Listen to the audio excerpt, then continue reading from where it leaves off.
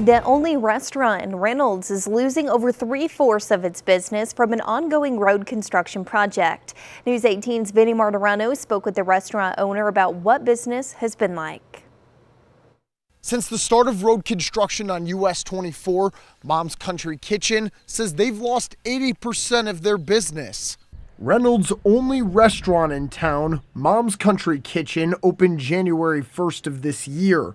Jimmy, the owner, says business was booming until road construction began right next to their restaurant. He says they've lost 80% of business due to lack of accessibility.